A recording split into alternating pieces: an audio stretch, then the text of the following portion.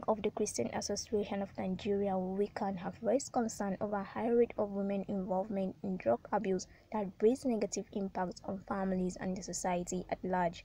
This was made known during a one-day sensitization program organized by the women in Yola, the Adamawa State capital.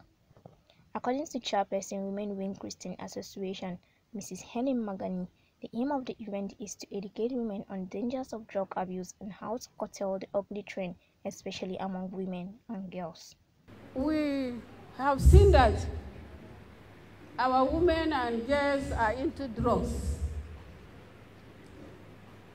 And there are so many divorces going on, which involves all the Christian and Muslims, not just one part. So we have seen it fit for us to be here to educate ourselves.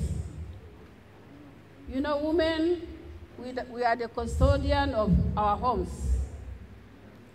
And if we are into drugs, I don't know how that home will look like. The children will copy it. So that is why we are here,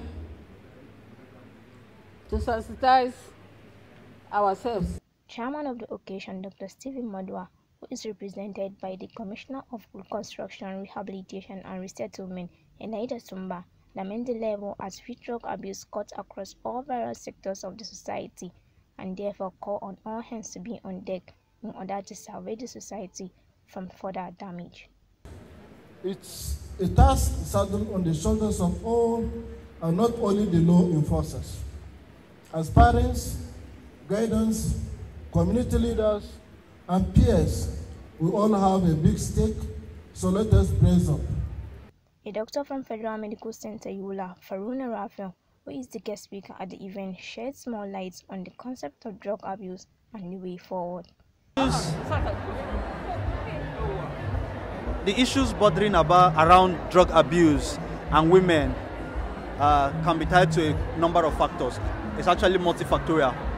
But we realize that drug abuse is now a function of people trying to drown out their damage, either as a result of psychological trauma from a dysfunctional family or a dysfunctional society. The economic issues around Nigeria is harsh, and on top of that, people have troubles with their families. So this has pushed a lot of women into the use of drugs to help them to find succor. Meanwhile, Adamawa State Governor Umar Fintri, also represented by the Deputy Governor Mr. Crowder, said, described the event as timely and also commended women for organizing it.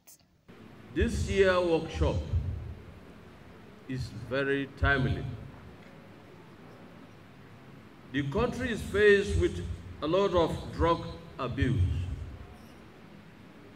Our youth are into all kinds of drugs. This is dangerous trend. Let us educate our girls' child